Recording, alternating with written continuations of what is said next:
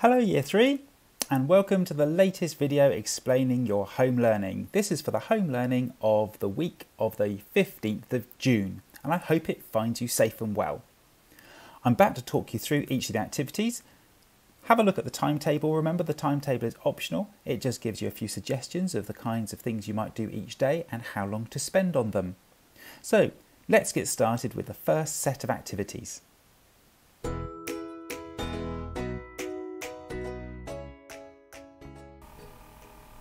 I'm now going to talk you through the reading activities for this week. We're going to be using BBC Bite Size. All you need to do is click on the link. All of the materials that are here are available also to download directly from our website, or you collect a pre-made pack of activity sheets from the school office, as always. So this week is all about inference and being a reading detective. We'd like you to do a different activity each day. So on Monday, we'd like you to read down through here and watch this introductory video. And then we'd like you to complete activity number 1. So for activity 1, we have a series of 8 pictures that we'd like you to look at. And for each one, there are 4 questions. I'm going to read you through the first one as an example. Have a look here at this girl with tears rolling down her face. Question 1 says, describe what is happening in the picture. So I would say, I can see a girl. She has tears rolling down her face, or she's crying. Her mouth is open wide. She has pink cheeks and her eyes are closed. She's standing in a room with a table, and on that table is a doll, and it looks like the doll is broken. Question 2 says, how does the person feel? And question 3 is, why do they feel like that? Well, seeing somebody with their mouth wide open, eyes screwed shut, pink cheeks and tears, they could be laughing or they could be crying. Well, I think she's crying and I think she's upset. Why do I think that? Well, the tears rolling down her cheeks and her mouth open wide suggest that she's upset. How do I know? Is question 4. Well, the doll is broken on the table. So when we're looking for the clues that suggest how she feels. The reason I don't think she's laughing is there's nothing in the room to suggest she's laughing.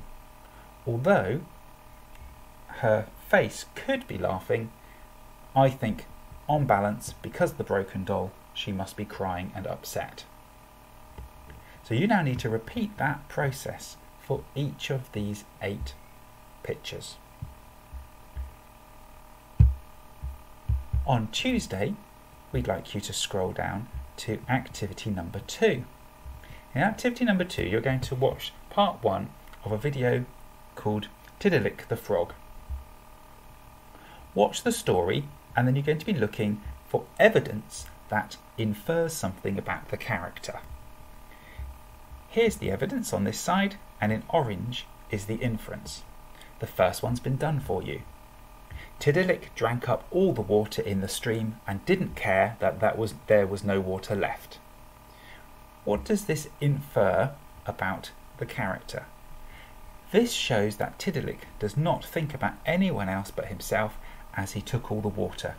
He's selfish and was just happy that he felt better. You need to repeat this process for each piece of evidence about Tiddalik. What does it suggest or infer about that character?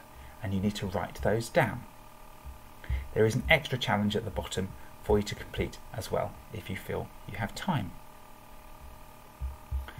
Activity 3 is a 2-day challenge for Wednesday and Thursday. We'd like you to spend a little bit longer on this one.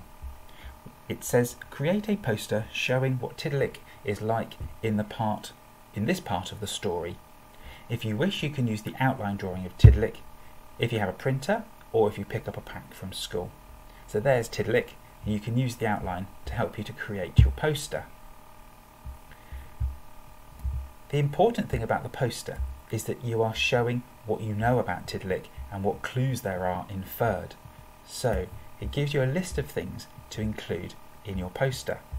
But to help you out, we've given you a suggestion of what the poster could look like for a different character. Here's the character of Jack from Jack and the Beanstalk, who you should know very well. So have a look at this as an example, and it will give you some ideas of the kinds of things that you could put about Tiddalik. Spend 2 days making your poster both attractive and detailed. On the Friday, as usual, we would like you to go to the Oxford Owls website,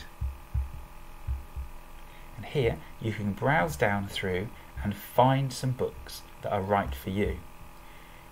If you go to the age 7 to 9 and click on here and go to your Oxford level, you can decide which Oxford level you are on. Find your Oxford level.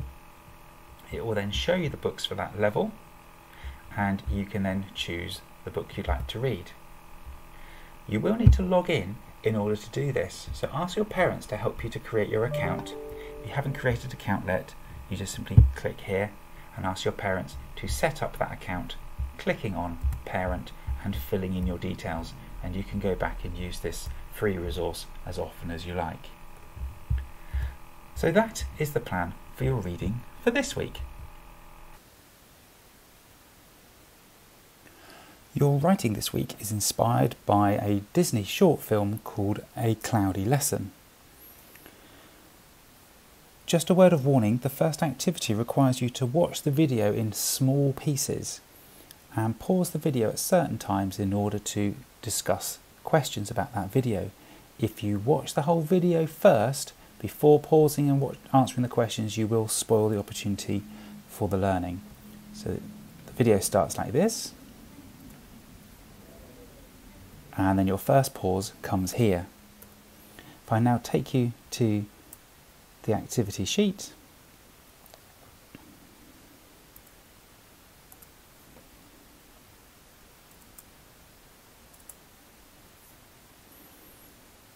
you can see that in the first activity it asks you to pause the film in various stages and ask questions. For example, at this first pause, the question is, what is strange about this house? You'll notice various pause points through the questioning, so please try to pause at each point and discuss the questions with an adult at home before you move on. Once you get to the end of the film, of course, it's fine for you to watch it several times. On Tuesday, we'd like you to complete the Keep Your Eyes Open activity. The film contains a man and a boy, so we'd like you to go through, and each time you think one of the characters experiences one of these emotions or attitudes, we'd like you to indicate it on the sheet, either with a tick, or if you want, you could label M for man and B for boy.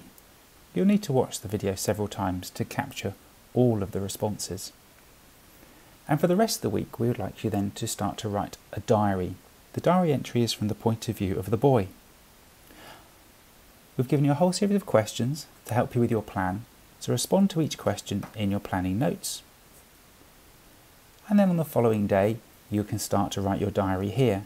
You'll notice we've included a word bank for the man and for the clouds.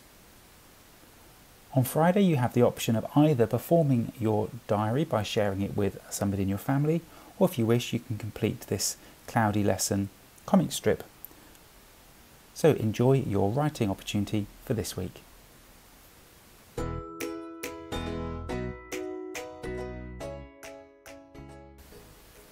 Your grammar for this week is using the BBC Bite Size website to revise apostrophes in contractions.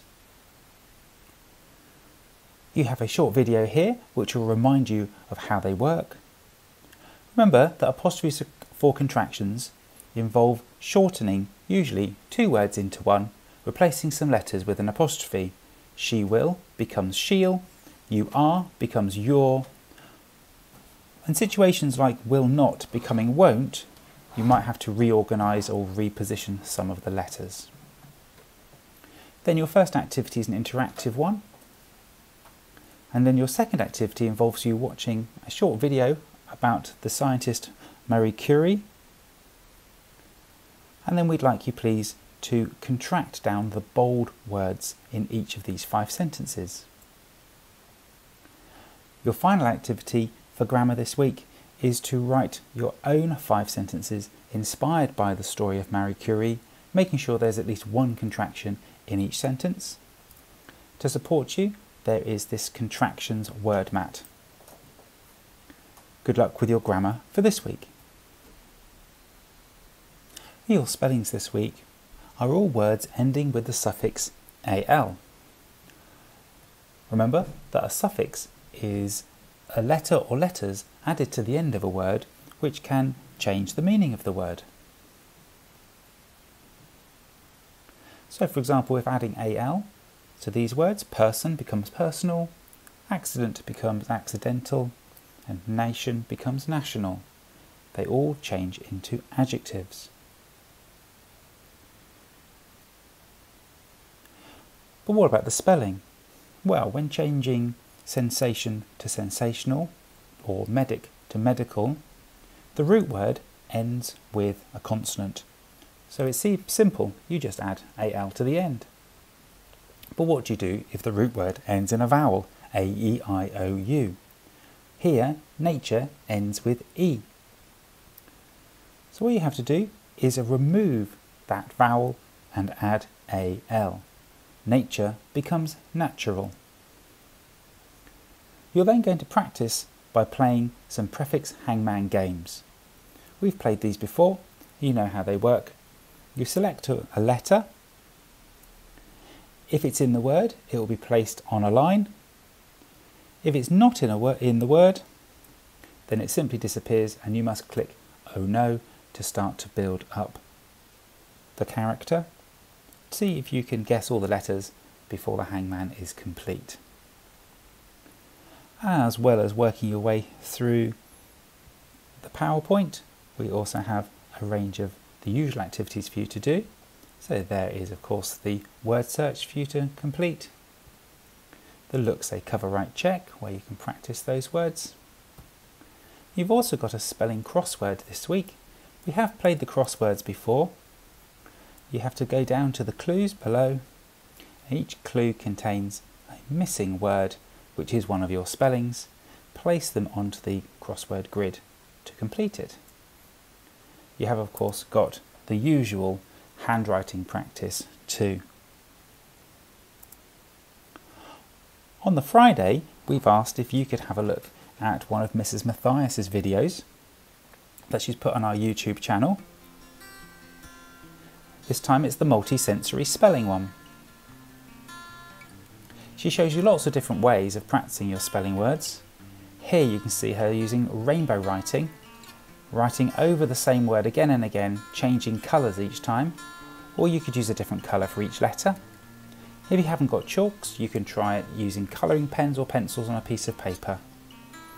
Watch that video because it will give you lots more ideas of ways of practicing your spellings. So work hard with all your spellings this week.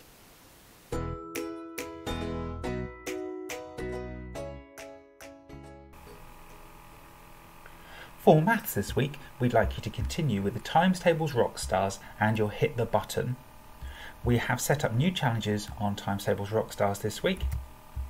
There will be battles between each of the Year 3 classes, so Moore versus Potter, Moore versus Sharman, and Potter versus Sharman, and they'll be running for the whole school week, finishing at 3:15 on the Friday. So see how many points you can earn for your team. Your daily maths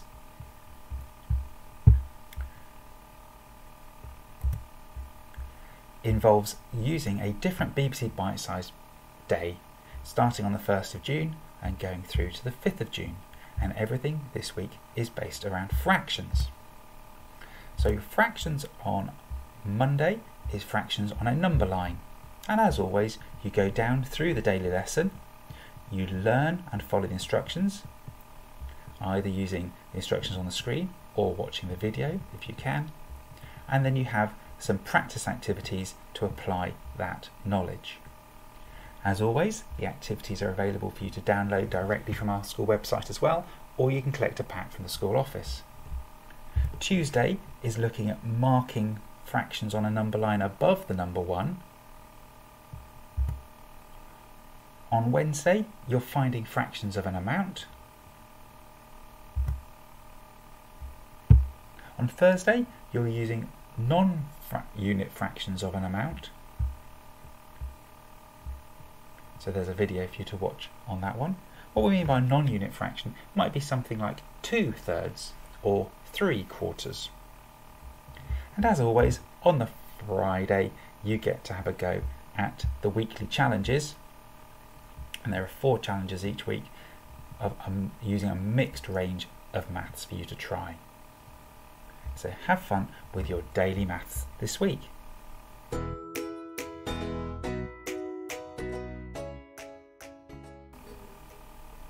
For your geography this week, we are going to continue to sharpen up your geography skills with a particular focus upon maps. The first lesson is an introduction to maps using the BBC Bite Size. There is a video for you to watch with the character Souvenir. Some explanations about what a map is and how they can be used with another video to watch. And then an activity for you to label a compass, which you've already practiced before, and an opportunity for you to draw a map of your local area. The second lesson looks at contours, keys and symbols on maps. So Souvenir comes back to explain those to you. There's another video helping you to understand further how maps work. There's a quiz for you to take and a map symbols match-up activity, which again develops the skills that you were learning previously. So good luck with your geography this week.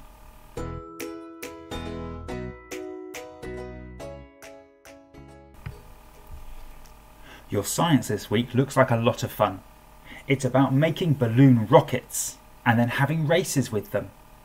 Follow the instructions on the sheet and you'll be able to tie or attach a straw to a balloon, thread it onto a string which you tie up somewhere either indoors or out, set it going, mark on where it gets to and see if you can get it to go further. Be interesting to see if adding more air to the balloon makes it go further or not, or does different shapes of balloons behave in different ways. Maybe each person in your family could come up with their own balloon and you could race them on your Balloon Rockets Challenge.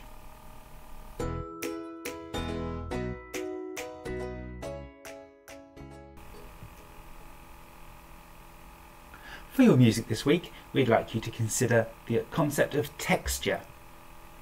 Watch the cartoon video to begin with, which will explain to you in more detail what texture within music means. And then sit back and relax while you watch the complete performance by Nitin Sawhney of one of his pieces of music he composed called Homelands, and just listen out for the layers of texture that he's managed to build into the piece of music.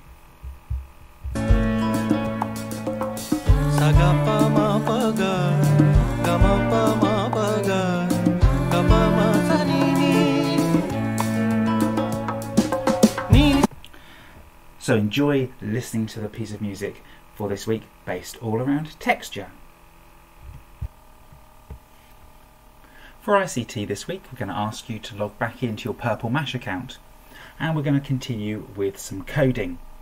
The first activity is called Vehicles and you can see there are 4 things for you to do. The first one is called Make a Motorway. Start off by watching the explanation video. So in this challenge, I want you to set the speed of each vehicle to a number between 1 and 10, and when you do this, the vehicles will start moving, just like I've done here. So see if you can do this and complete the challenge. Best of luck. After watching the video, have a go. I'm going to do it now, and you can see. I'm going to choose this vehicle, which looks like a car. I'm going to drag it across to here. I'm going to set the speed, and I want the speed to set to, and I think the car can be fairly slow, number 3. The lorry, I'm going to choose the lorry, I'm going to set the speed, and I think the lorry is going to be really slow, so I'm only going to have the lorry on 1. Then the buggy comes across, and I'm going to set the speed of the buggy. I think the buggy can be a bit faster. Let's have the buggy going at maybe 7. And finally, the racer. I definitely want the racer to be the fastest, So I'm going to set that speed to a maximum of 10. It will go above 10, but the instructions are here. Make the vehicles move at different speeds. Set the speed of each vehicle to a number between 1 and 10. When I'm happy that all my numbers are set between 1 and 10, I click the play button and see what happens. So here you can see that my racer is definitely going the fastest. My buggy is going fairly fast, and look at the poor lorry, it's really crawling along quite slowly. So I've completed that challenge, and I can click to go to the next challenge. Work your way through all 4 challenges for vehicle. The other activity is called Turtle. Here you have 6 activities to complete. The first one also has a video for you to watch, and it asks you to move the turtle forward 5 steps. So watch the video and complete the challenges. For French this week, we would like you to recap your colours again. Watch the video. Bleu, jaune, rouge et vert, rouge et vert. Bleu, jaune, rouge et vert, rouge et vert. Des crayons pour créer un petit monde coloré. Bleu, jaune, rouge et vert, rouge et vert. And have a go at the colour splats activity. There are 3 levels of challenge, so you can choose which one you find is right for you. And maybe you could even have a go at inventing your own version of the colours song that you just heard on the video, or maybe you could make up your own French colours song.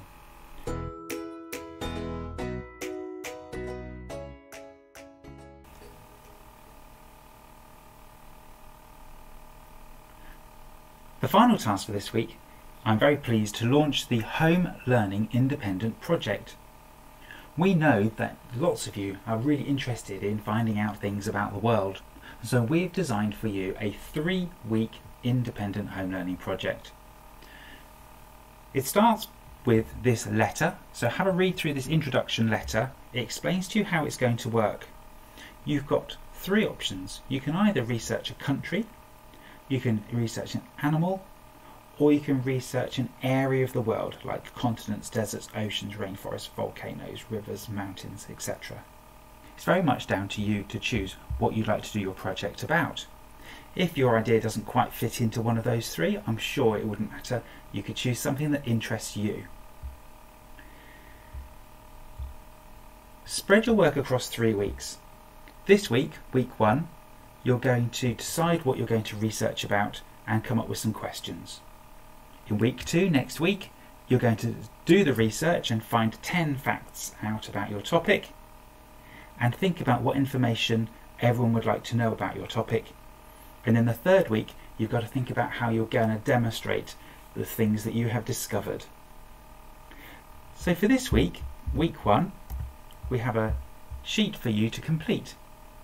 All you have to do is write down what you have chosen to research and write down a list of questions that you would like to research and save those up ready for next week.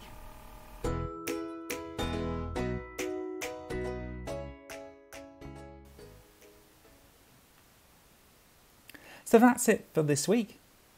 I hope you have fun working through the activities. Your teachers still love receiving your emails, so do keep sending them through, showing them not only all your work you've been doing, but all the news of things you've been up to at home. Keep safe and well, and I look forward to seeing you next week.